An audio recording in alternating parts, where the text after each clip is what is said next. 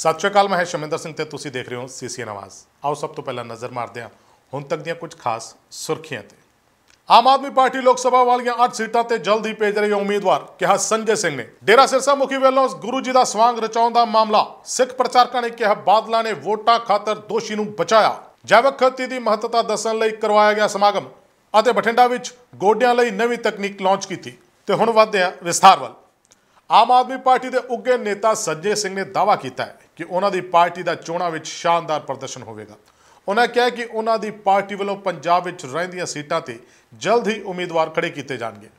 आप आगू ते राज्य सभा मैंबर संजय सिंह ने कहा कि उन्होंने आम आदमी पार्टी आने वाली लोक सभा चोणों में शानदार प्रदर्शन करेगी। उन्होंने कहा कि आप पंजाब में लोक सभा दी बाकी रहिंदियां 8 सीटां ते छेती ही उम्मीदवार उतारन जा रही है। संजय सिंह ने आप तो बागी होकर अलग पार्टी बनाने वाले सुखपाल सिंह खैरा ते भी सियासी हमले किए। मीडिया नाल गल करदे उन्होंने कहा कि पंजाब में इस वेले भी वड्डी गिनती में नौजवान नशे का शिकार हो रहे हैं। आज विक्रम मजीठिया के मामले में लुधियाना कोर्ट में मेरी तारीख थी, उसके संबंध में मैं यहाँ पे आया था, लेकिन मुझे कैप्टन अमरिंदर की सरकार पे बहुत शर्म आती है कि जिस नशाखोरी के मुद्दे को लेकर कांग्रेस पार्टी सत्ता में आई और कहा था 4 हफ्ते में पूरे पंजाब से नशा खत्म कर देंगे, आज उसका सबसे बड़ा सरगना खुलेआम घूम रहा है, व्यवस्था को चिढ़ा रहा है, सिस्टम को आंखें दिखा रहा है।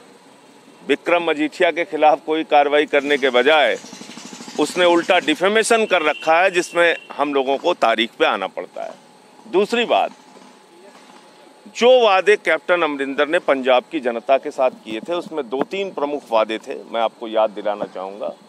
घर घर में नौकरी का वादा, एक गांव का नाम बता दे जहां पर एक नौकरी दिए हो, घर घर की नौकरी तो दूर की बात है।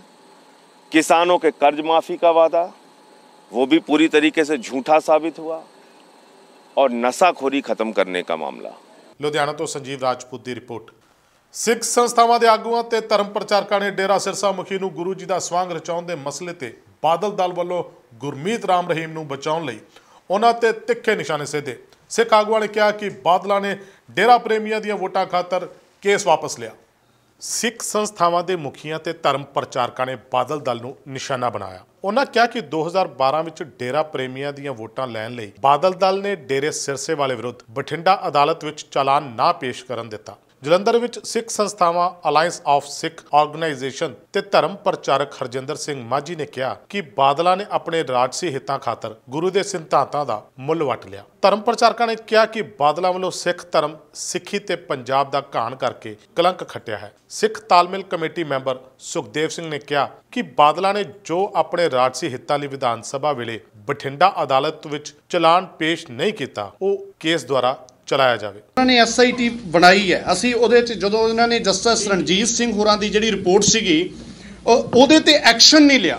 उन्हां दिनां विच असी कैप्टन अमरिंदर सिंह होरां नूं भी इस गल ते घेरिया सीगा कि वो एक टाइम पास कर रहे हैं, एक बुत्ता सारन वाला काम कर रहे हैं। और हुण इन्होंने SIT जिहड़ी कीती है, कुंवर विजय प्रताप सिंह होरां दी सारे जिहड़े ਜ਼ਿੰਮੇਵਾਰ सज्जन उत्थे हैगे ने, तां असी इन्हां नूं अजे बेनती कर रहे हैं कि SIT दे राहीं भी तुहानूं ਇਹ नहीं कि 2-4 ਪ੍ਰੇਮੀਆਂ ਨੂੰ ਫੜ ਕੇ ਤੁਸੀਂ ਉਹਨਾਂ ਤੇ ਪਾ ਦੋਗੇ ਗੱਲ ਵੀ ਠੀਕ ਹੈ ਜੀ ਇਹਨਾਂ ਨੇ ਕੀਤਾ ਸੀਗਾ। ਅਸੀਂ ਕਹਿੰਦੇ ਆ ਮਾਸਟਰ ਮਾਈਂਡ ਕੌਣ ਹੈ ਇਸ ਘਟਨਾਕ੍ਰਮ ਦਾ, ਜਿਹੜੀ ਬੇਅਦਬੀ ਘਟਨਾਕ੍ਰਮ ਹੋਇਆ ਇਹਦਾ ਮਾਸਟਰ ਮਾਈਂਡ ਗੁਰਮੀਤ ਰਾਮ ਰਹੀਮ ਹੈ। ਔਰ ਜਿਹੜਾ ਬੈਬਲ ਕਲਾਂ ਤੇ ਕੋਟਕਪੂਰਾ ਜਿਹੜਾ ਹੋਇਆ ਉਹਦੇ ਮਾਸਟਰ ਮਾਈਂਡ ਜਿਹੜੇ ਨੇ ਸੁਖਵੀਰ ਬਾਦਲ ਹੈ, ਕਿਉਂਕਿ ਹੋਮ ਮਿਨਿਸਟਰ ਹੈ ਉਸ ਵਕਤ ਦਾ, ਪ੍ਰਕਾਸ਼ ਬਾਦਲ ਨੇ, ਸੁਮੇਧ ਸੈਣੀ ਹੈ ਜਿਹੜਾ ਉਸ ਵਕਤ ਮੁਖੀ ਹੈ ਪੁਲਿਸ ਦਾ। ਸੋ ਉਹਨਾਂ ਤੇ ਵੀ ਅਸੀਂ ਮੌਜੂਦਾ ਸਰਕਾਰ ਨੂੰ ਕਹਿਣਾ ਚਾਹੁੰਦੇ ਹਾਂ, ਕੈਪਟਨ ਨੂੰ, ਕਿ ਜੇ ਉਹ ਬਣਦੀ ਕਾਰਵਾਈ ਨਹੀਂ ਕਰਦੇ, ਜਿਵੇਂ ਬਾਦਲਾਂ ਦਾ ਹਸਰ ਹੋਇਆ, ਜਿਵੇਂ ਅੱਜ ਉਹਨਾਂ ਦੀ ਦੁਰਦਸ਼ਾ ਹੋ ਰਹੀ ਹੈ, ਇਹ ਆਉਣ ਵਾਲੇ ਦਿਨਾਂ ਵਿੱਚ ਕੈਪਟਨ ਅਮਰਿੰਦਰ ਸਿੰਘ ਦੀ ਵੀ ਇਸੇ ਤਰ੍ਹਾਂ ਹੋਊਗੀ ਜੇ ਉਹ ਬਣਦੀ ਜ਼ਿੰਮੇਵਾਰੀ ਨਹੀਂ ਨਿਭਾਉਂਦੇ, ਕਿਉਂਕਿ ਉਹ ਗੁਟਕਾ ਚੁੱਕ ਕੇ ਕਸਮਾਂ ਖਾ ਕੇ ਲੋਕਾਂ ਨੂੰ ਵਿਸ਼ਵਾਸ ਦਿਖਵਾ ਕੇ ਜਿਹੜਾ ਪਾਵਰ 'ਚ ਆਏ। ਤੁਹਾਡੇ ਧਿਆਨ 'ਚ ਲਿਆਉਣਾ ਕਿਉਂਕਿ ਸ਼੍ਰੋਮਣੀ ਕਮੇਟੀ ਦਾ ਜਿਹੜਾ ਸਮਾਂ ਉਹ ਪੂਰਾ ਹੋ ਚੁੱਕਿਆ 2016 ਦੇ ਵਿੱਚ। ਇਹ ਕੀ ਕੀਤਾ, ਬਾਦਲਾਂ ਨੇ, ਇਹਨਾਂ ਦੇ ਗਰੁੱਪ ਨੇ, ਇਹਨਾਂ ਦੇ SGPC ਕੁਝ ਮੈਂਬਰਾਂ ਨੇ ਝੂਠ ਬੋਲਿਆ ਲੋਕਾਂ 'ਚ ਆ ਕੇ ਝੂਠ ਬੋਲਿਆ ਕਿ ਸਾਨੂੰ ਸੁਪਰੀਮ ਕੋਰਟ ਨੇ ਅਜੇ ਸਮਾਂ ਦੇ ਦਿੱਤਾ ਕਿ ਪਹਿਲਾਂ ਵਾਲਾ ਸਮਾਂ ਜਿਹੜਾ ਸਾਡਾ ਐਵੇਂ ਰੌਲੇ ਗੋਲੇ 'ਚ ਲੰਘ ਗਿਆ ਜੀ ਤੇ ਸਾਨੂੰ 5 ਸਾਲ ਦਾ ਹੋਰ ਵਕਤ ਮਿਲ ਗਿਆ। ਪਰ ਇਹਦੇ ਤੇ ਜਦੋਂ ਸਪਸ਼ਟ ਹੋਇਆ, ਫੂਲਕਾ ਸਾਹਿਬ ਨੇ ਵੀ ਇਹ ਗੱਲ ਸਪਸ਼ਟ ਕੀਤੀ ਹੈ, 2016 ਦੇ ਵਿੱਚ ਜਦੋਂ ਸਪਸ਼ਟ ਹੋਇਆ ਕਿ 2016 ਦੇ ਵਿੱਚ ਖਤਮ ਹੋ ਚੁੱਕੀ ਹੈ। ਅੱਜ ਦੀ ਜਿਹੜੀ ਸ਼੍ਰੋਮਣੀ ਕਮੇਟੀ ਹੈ, ਜਿਹੜੀ ਸਿੱਖੀ ਦੇ ਐਂਟੀ ਵਿਚਰ ਰਹੀ ਹੈ, ਇਹ ਗੈਰ ਕਾਨੂੰਨੀ ਢੰਗ ਦੇ ਨਾਲ ਕਾਬਜ਼ ਹੋ ਕੇ ਬੈਠੇ ਨੇ ਔਰ ਇਹਦੇ ਵਿੱਚ ਪੰਜਾਬ ਸਰਕਾਰ ਵੀ ਜ਼ਿੰਮੇਵਾਰ ਹੈ। ਉਹਨਾਂ ਨੂੰ ਵੀ ਆਪਣੀ ਬਣਦੀ ਭੂਮਿਕਾ ਨਿਭਾਉਣੀ ਚਾਹੀਦੀ ਹੈ। ਇਹ ਡੈਮੋਕ੍ਰੇਸੀ ਨਹੀਂ, ਅੱਜ ਡਿਕਟੇਟਰਸ਼ਿਪ ਜਿਹੜਾ ਸਾਡੀ ਕੌਮ ਦੇ ਉੱਤੇ ਭਾਰੂ ਕੀਤਾ ਜਾ ਰਿਹਾ, ਲੋਕਤੰਤਰ ਦੇ ਵਿੱਚ ਵੀ ਸਾਡੇ ਉੱਤੇ ਤਾਨਾਸ਼ਾਹੀ ਰਵੱਈਆ ਜਿਹੜਾ ਭਾਰੂ ਕੀਤਾ ਜਾ ਰਿਹਾ ਜੀ। ਜਲੰਧਰ ਤੋਂ ਪਰਮਜੀਤ ਸਿੰਘ ਦੀ ਰਿਪੋਰਟ। ਗਿੱਦੜਬਾਹਾ ਵਿੱਚ ਜੈਵਿਕ ਖੇਤੀ ਲਈ ਕਿਸਾਨਾਂ ਨੂੰ ਉਤਸ਼ਾਹਿਤ ਕਰਨ ਖਾਤਰ ਇੱਕ ਵਿਸ਼ੇਸ਼ ਸਮਾਗਮ ਕਰਵਾਇਆ ਗਿਆ। ਮਾਹਿਰਾਂ ਨੇ ਦੱਸਿਆ ਕਿ ਰਸਾਇਣਿਕ ਖਾਦਾਂ ਤੋਂ ਕੀਟਨਾਸ਼ਕਾਂ ਨਾਲ ਪੈਦਾ ਕੀਤੇ ਅਨਾਜ ਤੇ ਸਬਜ਼ੀਆਂ ਮਨੁੱਖ ਲਈ ਘਾਤਕ ਸਿੱਧ ਹੋ ਰਹੀਆਂ ਨੇ। ਗਿੱਦੜਬਾਹਾ ਵਿੱਚ ਨਿਰਮਲ ਖੇਤੀ ਸਮਾਗਮ ਤਹਿਤ ਕਿਸਾਨਾਂ ਨੂੰ ਕੀਟਨਾਸ਼ਕ ਦਵਾਈਆਂ ਅਤੇ ਖਾਦਾਂ ਬੰਦ ਕਰਕੇ ਕੁਦਰਤੀ ਖੇਤੀ ਕਰਨ ਲਈ ਪ੍ਰੇਰਿਤ ਕੀਤਾ ਗਿਆ। ਬੁਲਾਰਿਆਂ ਨੇ ਕਿਹਾ ਕਿ ਖਾਦਾਂ ਨੇ ਮਨੁੱਖ ਦੀ ਸਿਹਤ ਤਾਂ ਬਰਬਾਦ ਕੀਤੀ ਹੀ ਹੈ, ਸਗੋਂ ਇਸ ਦੇ ਨਾਲ-ਨਾਲ ਜ਼ਮੀਨ ਦੀ ਉਪਜਾਊ ਸ਼ਕਤੀ ਵੀ ਖਰਾਬ ਹੋ ਗਈ ਹੈ ਅਤੇ ਕੁਦਰਤੀ ਸੋਮੇ ਵੀ ਜਾਂ ਤਾਂ ਖਤਮ ਹੋ ਗਏ ਹਨ ਤੇ ਜਾਂ ਪ੍ਰਦੂਸ਼ਿਤ ਹੋ ਗਏ ਹਨ। ਉਹਨਾਂ ਕਿਹਾ ਕਿ ਕੈਂਸਰ ਵਰਗੀਆਂ ਘਾਤਕ ਬਿਮਾਰੀਆਂ ਤੋਂ ਬਚਣ ਲਈ जैविक खेती समय की ज़रूरत है। निर्मल खेती का जो प्रोग्राम है वो एक प्रमुख उद्देश्य उसका यही है कि हम किसान भाइयों के साथ में काम करें और उनकी जो सॉइल डिग्रेड हो रही है केमिकल्स के यूज़ से, उसको हम किस तरह से इम्प्रूव कर सकते हैं, उसमें किस तरह से हम उसका रिवाइवल कर सकते हैं। आज की डेट में आप जानते हैं कि किसान भाई केमिकल डाल रहे हैं, उसकी वजह से एक कैंसर बेल्ट बन गई है और बहुत ही ज़्यादा इसमें बीमारियां और कैंसर की वजह से हमारे जो हमारी कम्युनिटी है उसके ऊपर काफ़ी इफेक्ट आ रहा है। तो हम इस प्रोग्राम के द्वारा कोशिश करेंगे कि हम कई तरीके के उसमें पॉजिटिव प्रभाव को लाया जाए। तो जैसे उसमें किसान मिट्टी का तो रिवाइवल होगा ही होगा, साथ में जो खाना उसमें बनाए। ਗਿੱਦੜਬਾਹਾ ਤੋਂ ਸੋਨੀ ਡੱਲਾ ਦੀ ਰਿਪੋर्ट। ਵਿਗਿਆਨ ਦੀਆਂ ਨਿਤ ਦਿਨ ਨਵੀਆਂ ਖੋਜਾਂ ਸਾਹਮਣੇ ਆ ਰਹੀਆਂ ਨੇ। ਹੁਣ ਬਠਿੰਡਾ ਵਿੱਚ ਗੋਡਿਆਂ ਦਾ ਇਲਾਜ ਹੋਰ ਸੌਖੇ ਢੰਗ ਨਾਲ ਕਰਨ ਵਾਲੀ ਤਕਨੀਕ ਲਾਂਚ ਕੀਤੀ ਗਈ ਹੈ।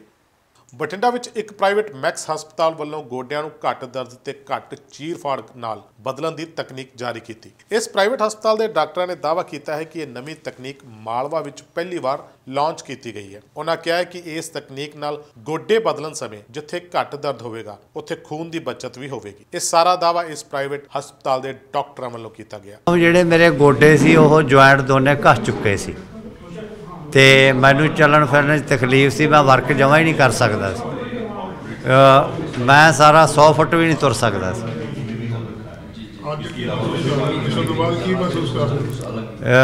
ਰਿਲੈਕਸ ਜਮਾਂ ਕੋਈ ਵੀ ਨਹੀਂ, ਕੋਈ ਮੈਨੂੰ ਆਪਰੇਸ਼ਨ ਦਾ ਨਹੀਂ ਪਤਾ ਲੱਗਿਆ, ਕੋਈ ਮੇਰੇ ਪੇਨ ਪੂਣ ਨਹੀਂ ਹੋਇਆ ਤੇ ਠੀਕ ਠਾਕ ਸਭ ਕੁਛ। ਇਹ ਨਾ ਡਾਕਟਰ ਸਾਹਿਬ ਨੇ 2,80,000 ਦਾ ਪੈਕੇਜ ਦੱਸਿਆ ਜੀ। ਹਾਂਜੀ ਸਾਰਾ A to Z। ਇਹ ਹੈਗਾ 7 ਡੇਜ਼। 7 ਡੇਜ਼ ਮੈਨੂੰ ਇੱਥੇ ਦਾਖਲ ਰੱਖਣਗੇ ਇਹ ਤੇ 7 ਡੇਜ਼ ਤੋਂ ਮੈਨੂੰ ਛੁੱਟੀ ਕਰ ਦੇਣੀ। ਬਠਿੰਡਾ ਤੋਂ ਯਸ਼ਪਾਲ ਦੀ ਰਿਪੋर्ट। ਠੰਡ ਤੋਂ ਬਚਣ ਲਈ ਜਲਾਈ ਅੰਗੀਠੀ ਨੇ ਪਤੀ ਪਤਨੀ ਦੀ ਜਾਨ ਲਈ। ਘਟਨਾ ਜਲੰਧਰ ਸ਼ਹਿਰ ਦੀ ਹੈ। ਪੁਲਿਸ ਮਾਮਲੇ ਦੀ ਜਾਂਚ ਵੀ ਕਰ ਰਹੀ ਹੈ। ਜਲੰਧਰ ਵਿੱਚ ਠੰਡ ਤੋਂ ਬਚਣ ਲਈ ਰਾਤ ਨੂੰ ਜਲਾਈ ਕੋਲੇ ਦੀ ਅੰਗੀਠੀ ਦੇ ਧੂਏ ਨੇ ਪਤੀ ਪਤਨੀ ਦੀ ਜਾਨ ਲੈ ਲਈ। ਜਲੰਧਰ ਥਾਣਾ ਕੈਂਪ ਅੰਦਰ ਪੈਂਦੇ ਅਵਤਾਰ ਨਗਰ ਵਿੱਚ ਰਹਿਣ ਵਾਲੇ ਰਣਜੀਤ ਕੁਮਾਰ ਅਤੇ ਉਸ ਦੀ ਪਤਨੀ ਰੀਟਾ ਦੀ ਮੌਤ ਹੋ ਗਈ। ਮ੍ਰਿਤਕ ਦੇ ਭਰਾ ਨੇ ਦੱਸਿਆ ਕਿ ਉਸ ਦਾ ਵੱਡਾ ਭਰਾ ਆਪਣੀ ਪਤਨੀ ਸਮੇਤ ਮਕਾਨ ਦੀ ਉੱਪਰਲੀ ਮੰਜ਼ਿਲ ਤੇ ਰਹਿੰਦਾ ਸੀ। ਜਦੋਂ ਉਸਨੇ ਦੇਖਿਆ ਕਿ ਸਵੇਰੇ ਦੇਰ ਤੱਕ ਦਰਵਾਜ਼ਾ ਨਾ ਖੁੱਲਿਆ ਤਾਂ ਉਹਨਾਂ ਦਰਵਾਜ਼ਾ ਤੋੜਿਆ। ਉਸ ਵੇਲੇ ਕਮਰੇ ਅੰਦਰ ਪਤੀ ਪਤਨੀ ਦੀ ਮੌਤ ਹੋ ਚੁੱਕੀ ਸੀ। ਘਟਨਾ ਦੀ ਪੁਲਿਸ ਨੂੰ ਸੂਚਨਾ ਦੇ ਦਿੱਤੀ। ਪੁਲਿਸ ਮਾਮਲੇ ਦੀ ਜਾਂਚ ਕਰ ਰਹੀ ਹੈ। ਸਾਨੂੰ ਕਰੀਬ 9 ਵਜੇ ਫੋਨ ਆਇਆ ਵੀ ਇੱਥੇ ਰਹਿੰਦੇ ਰਣਜੀਤ ਕੁਮਾਰ ਤੇ ਵਾਈਫ ਥੱਲੇ ਰਹਿੰਦੇ ਆਪਣੇ ਮਕਾਨ 'ਚ, ਇੱਥੇ ਡੈੱਡ ਪਏ ਆ, ਮੂੰਹ ਝੱਗ ਨਿਕਲਦੀ ਪਈ ਸੀ। ਮੌਕੇ 'ਤੇ ਪੁੱਜੇ ਦੇਖਿਆ ਵੀ ਇਹਨਾਂ ਨੇ ਇੱਕ ਤਸਲੇ ਵਿੱਚ ਕੂਲੇ ਪਾ ਕੇ ਰੱਖੇ ਤਾਂ ਠੰਡ ਤੋਂ ਬਚਿਆ ਜਾ ਸਕੇ। ਉਹਦੇ ਨਾਲ ਲੱਗਦਾ ਵੀ ਇਹਨਾਂ ਨੂੰ ਜਿੱਦਾਂ ਨਾ ਗੈਸ ਚੜ੍ਹ ਗਈ ਹੈ, ਉਹਨਾਂ ਦੀ ਮੌਤ ਹੋ ਗਈ। ਇਹਦੀ ਪੋਸਟਮਾਰਟਮ ਵਾਲੀ ਬੋਡੀਆਂ ਭੇਜ ਦਿੱਤੀਆਂ ਦੋਵੇਂ, ਬਾਕੀ ਜੋ ਰਿਜ਼ਲਟ ਆਏਗਾ ਉਹਦਾ ਕਾਰਜ ਕਰਨਾ। ਸਰ ਕਿੱਦਾਂ ਮਤਲਬ ਪਤਾ ਕਿੱਦਾਂ ਲੱਗਾ ਤੁਹਾਨੂੰ ਇਹਦਾ? ਉਹਦੇ ਬੱਚੇ ਉੱਪਰ ਸੁੱਤੇ ਸੀ ਉੱਪਰਲੀ ਮੰਜ਼ਿਲ 'ਤੇ, ਉਹ ਉੱਠ ਕੇ ਥੱਲੇ ਆਇਆ ਬੱਚਾ ਤਾਂ ਉਹਨੇ ਵੇਖਿਆ ਵੀ ਦਰਵਾਜ਼ਾ ਖੋਲ੍ਹ ਕੇ ਵੀ ਧੱਕਾ ਮਾਰਿਆ ਹੋਇਆ, ਖੋਲ੍ਹ ਕੇ ਅੰਦਰ ਉਹ ਡੈੱਡ ਪਏ ਸੀ। ਉਹਦੇ ਕਾਫੀ ਸਮੈਲ ਸੀ। ਤੇ ਦਮ ਘੁੱਟਣਾ ਹੋਈ ਹੈ ਜਾਂ ਕਿੱਦਾਂ ਕੋਈ ਪਤਾ ਲੱਗਾ? ਜੋ ਅਸੀਂ ਲਾਲ ਹੱਸਦੇ ਦਿਸਦੇ ਪਿਆ, ਜਦੋਂ ਸਾਹ ਘੁੱਟ ਗਿਆ ਹੁੰਦਾ ਨਾ ਗੈਸ ਚੜ੍ਹ ਗਈ ਹੁੰਦੀ ਆ, ਗੈਸ ਚੜ੍ਹਨ ਨਾਲ ਤੇ ਮੌਤ ਹੋ ਗਈ। ਜਲੰਧਰ ਤੋਂ ਪਰਮਜੀਤ ਸਿੰਘ ਦੀ ਰਿਪੋर्ट। ਸ਼੍ਰੀ ਮੁਕਤਸਰ ਸਾਹਿਬ ਦੇ ਪਿੰਡ ਰੱਤਾ ਟਿੱਬਾ ਵਿੱਚ ਬਣਾਈ ਗਊਸ਼ਾਲਾ ਦੀ ਹਾਲਤ ਤਰਸਯੋਗ ਬਣੀ ਹੋਈ ਹੈ। ਹਰੇ ਚਾਰੇ ਦਾ ਸਹੀ ਪ੍ਰਬੰਧ ਨਾ ਹੋਣ ਕਾਰਨ ਪਸ਼ੂ ਭੁੱਖੇ ਮਰ ਰਹੇ ਹਨ। ਇਲਾਕੇ ਦੇ ਸਮਾਜ ਸੇਵੀਆਂ ਨੇ ਗਾਵਾਂ ਨੂੰ ਬਚਾਉਣ ਦੀ ਅਪੀਲ ਕੀਤੀ ਹੈ।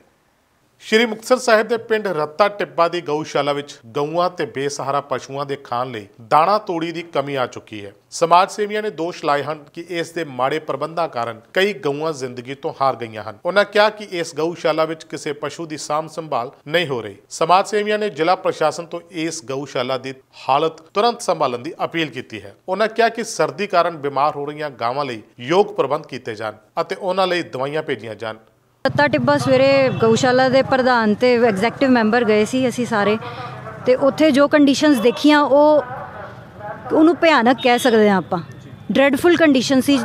ਗਊਵੰਸ਼ ਜਿਹਨੂੰ ਅਸੀਂ ਗਊ ਮਾਤਾ ਕਹਿੰਦੇ ਆ, ਗਊ ਮਾਤਾ ਕੀ ਹੈ, ਉੱਥੇ ਤਾਂ ਉਹਨਾਂ ਤੇ ਇੰਨਾ ਅਤਿਆਚਾਰ ਹੋ ਰਿਹਾ ਕਿ ਤੁਸੀਂ ਸੋਚ ਵੀ ਨਹੀਂ ਸਕਦੇ। ਤੁਹਾਡੀ ਬਿਯੋਂਡ ਇਮੈਜੀਨੇਸ਼ਨ ਆ ਜਿਹੜਾ ਅਤਿਆਚਾਰ ਉੱਥੇ ਹੋ ਰਿਹਾ। ਖਾਣ ਨੂੰ ਉਹਨਾਂ ਦੇ ਕੁਛ ਨਹੀਂ, ਖੁਰਲੀਆਂ ਖਾਲੀ ਪਈਆਂ। 25-30 ਗਊਵੰਸ਼ ਸੀ ਜਿਹੜੇ ਉਹ ਤੜਪ ਰਹੇ ਸੀਗੇ, ਕਿਸੇ ਦੇ ਮੂੰਹ 'ਚੋਂ ਝੱਗ ਨਿਕਲੀ, ਕੋਈ ਠੰਡ ਨਾਲ, ਮਤਲਬ ਇੰਨੀ ਬੁਰੀ ਹਾਲਤ ਸੀ ਵੀ ਆ ਕੇ ਕੁਛ ਚੰਗਾ ਨਹੀਂ ਲੱਗਿਆ। ਤੇ ਬਹੁਤ ਹੀ ਜ਼ਿਆਦਾ ਇਨਸਾਨ ਹੋਣ ਤੇ ਇੱਕ ਕਲੰਕ ਲੱਗ ਰਿਹਾ ਸੀ ਵੀ ਅਸੀਂ ਇਨਸਾਨ ਗਵਾਉਣ ਦੇ ਲਾਇਕ ਹੈਗੇ ਆ। ਸ੍ਰੀ ਮੁਕਤਸਰ ਸਾਹਿਬ ਦੀ ਪਾਵਨ ਪਵਿੱਤਰ ਧਰਤੀ ਤੋਂ ਸ੍ਰੀ ਗਊਸ਼ਾਲਾ ਸਾਹਿਬ ਵੱਲੋਂ ਇਕੱਠੇ ਹੋਏ ਆ।